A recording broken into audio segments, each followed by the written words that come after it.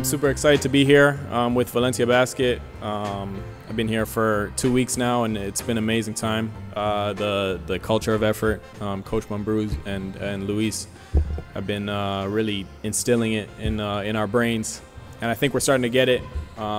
We've had a few games, and I'm really looking forward to this year. I think it's going to be a really special group.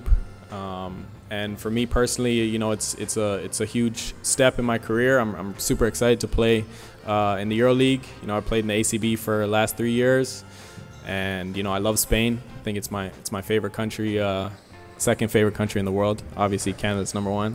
We're working hard every day, and I'm going to do everything in my power to be the best teammate and be the best individual I can be, and also be a great person too, and a great help to my teammates. Todos los jugadores que están en Valencia Basket esta temporada están porque han querido estar, pero si hay un caso, digamos, un poco especial es el de Kassius, que puso mucho empeño desde el momento en el que supo el interés de que nuestro director deportivo hizo llegar a él y a su representante el interés de Valencia Basket.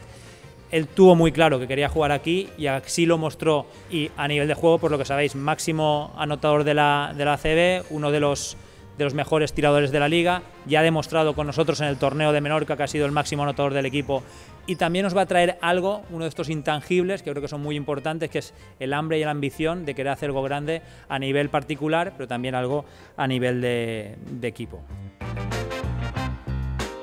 Que un año más estamos aquí con la familia del Valencia Basket.